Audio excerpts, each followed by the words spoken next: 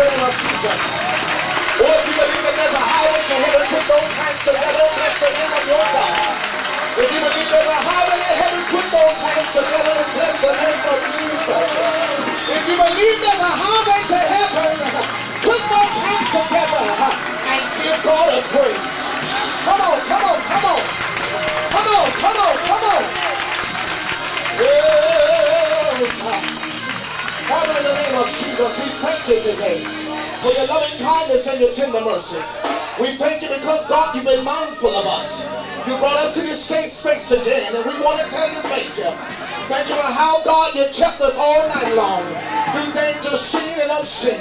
We thank you today, God, as we pause to break the bread of life, that you would be still mindful of us, that you would give strength for the body, that you would give anointing and clarity of thought, that you would break up every yoke, that you would cause the clarion voice to ring out in this place. And God, after we've been here, that God, we would been the better have been here. That God, after we've been here, that God, we would have been the better for being in your presence. Thank you for the Holy Ghost power. Thank you for the strength in our strength. Thank you for the word that shall challenge and change. In the name of Jesus. And everybody that leaves that prayer, put those hands together once again and give God a praise.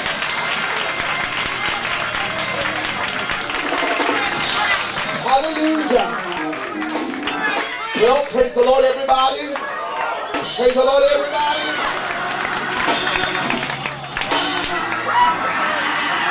We just talking. Listen, we just talking. As I began to look at this Corinthian text, God began to deal with me, Brother Carter, about how the people of God are going through tests and going through trials. And I began to look at how in my own life there were some circumstances and some situations. Having grown up in a multicultural, multi-ethnic, and multi-religious background environment, I've heard the word transition most of my life. And depending on who you're talking to, it changes meaning according to the conversation. If I was talking to my father, the Reverend Dwayne Robert Redmond Mason, he would tell you, being a funeral director and being a progenitor of the spiritual church and metaphysics, he would tell you that transition is merely a separation of the spirit and soul from the body.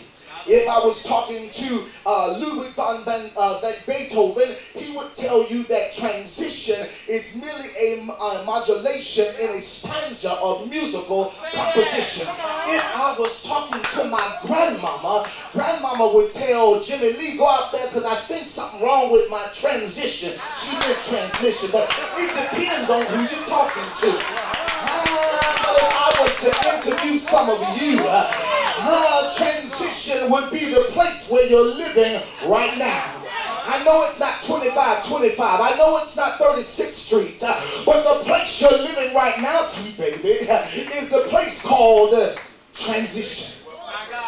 Webster defines transition as a movement, a passage from one position, one state, one subject, or one concept to another. Transition is the place of the unfamiliar. Transition is the place of the uncertain. Transition is the place where you can't recognize where you are. Where are we, scholars, Bible scholars? Can I get me Bible scholars? Transition is the cave of Adullam. Transition is Absalom's house, Paris.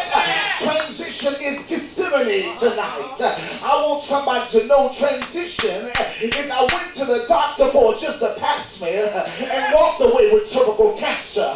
Transition is the place where I went to the doctor for a cough and they diagnosed me with HIV. Transition is the place where I was just hanging out with the fellas.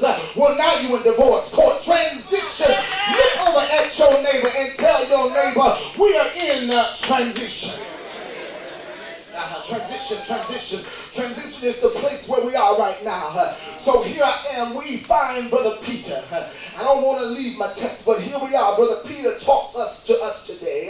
It's the same Brother Peter that cussed, lied, and denied when he was confronted by the soldiers. It was the same Brother Peter who walked and saw Jesus feed the multitudes with a box lunch filled with 2 fish and 5 loaves. It was this same Peter that speaks to us today who hour of our Lord's life and denied him and said, I never knew the man.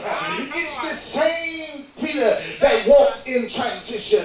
But before you pass judgment on Brother Peter, I want you to know that when he was converted in Acts 2:14, it was the same Peter that preached the Holy Convocation and preached the official message. And on that day, the Bible said that 3,000 souls were added to the church. It was this same Brother Peter that said with John at the temple in the hour of prayer, he looked at a man and said, silver and gold have I none, but such as I have give I thee. And the man went from a look to a leap to praising God. Somebody say, we are in transition.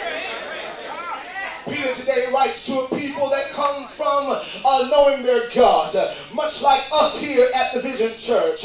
We've been put out of other places. We've been put out of other houses. We come from Big Mama's house. But here it is that now we know the people of God. He talks to us and says, yet though we're going through, there is a word for you. This is the people that have been called out of darkness into the marvelous light. And even though we've got issues and circumstances, we've got situations and problems, we are a people that are walking around singing no more drama with Mary. But it seems to be that drama is our middle name. Somebody ask your neighbor why. I'm glad you asked. I can tell you. It's all because of the transition. He writes to us today with a sense of urgency. He says to us as we obtain his prophetic view that he has a news flash from God and leaves on record a pastoral announcement that says that though you suffer for a while. Can I just preach? Peter picks it up. Can you get that verse from him? And he said, when you have suffered a while, in other words, when you've gone through hell and high water, when it seemed like friends have walked off from you and there's nothing